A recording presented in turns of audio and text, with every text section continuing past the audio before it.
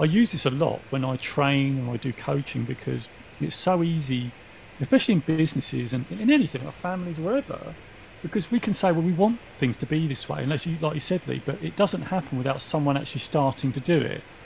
So the best will in the world, we can have brilliant businesses, brilliant companies, but there's always going to be that negativity. And I always say to people, if you see that, you've got to be the person that steps up and just does the thing what you want to see.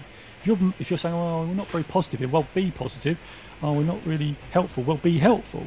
Like, so it just perpetuates, and it's the hardest thing in the world to do because, like Lee said, you're going to get a ton of resistance, especially if negativity. If negativity is grabbed hold, it's one of the hardest things to swim against negativity because negativity is really powerful.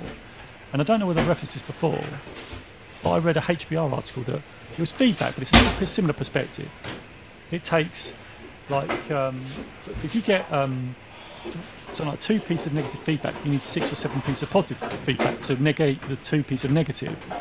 So negativity is stronger.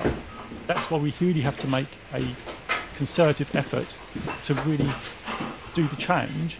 And also, I think you also mentioned, Lee, about negativity, that it's our natural, it might have been you or me, I can't remember now, all blurs, but negativity is our natural state.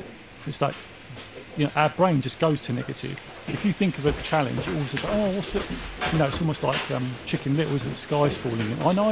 And I still feel that. When there's something that happens that hits me really hard, I think, oh, it's never going to work. That's my initial brain rate, and I have to be aware that that's happening. Go, right, okay, I understand, but what's the reality? How bad is this really? And what can I do? And as we reference all the time, what's in my control that I can actually do? And the most things in your control is you and your behaviour and your attitude to whatever the thing is, and that is being the change. So if you're in a company right now, or in a business, or if you're in a team, or if you're at work and you hate the atmosphere, you have to be that start of the change. It won't happen.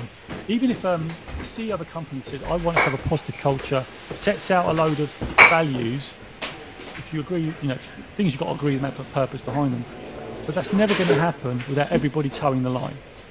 But someone's got to toe the line. Someone's got to start the ball rolling. All because a CEO or a leader says it's going to happen. It won't happen unless that leader's going to do it for sure. It doesn't happen unless everybody else starts to try to do it. Now, if you don't agree with it, that's different. But why don't you agree with it? What's the reason? How can you change that?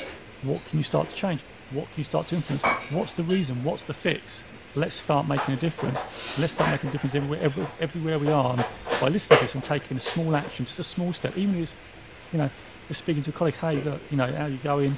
I know, I heard you in that, and you made me feel a little bit negative. But what's going on there? Finding out what's going on, what's driving these things, and let's see if we can really help people make those shifts so we can all live in a better world. I do understand we're never going to live in a utopia. I understand that. I get it. But let's start making these changes and do them ourselves. I think, this is one of the biggest things one of the biggest changes you ever do is by you stepping into the breach, you being the warrior, stepping into the gladiatorial arena of going first. Go first to see what happens. It's brave, it's difficult, but it's really rewarding if you can stick at it. It's not easy though.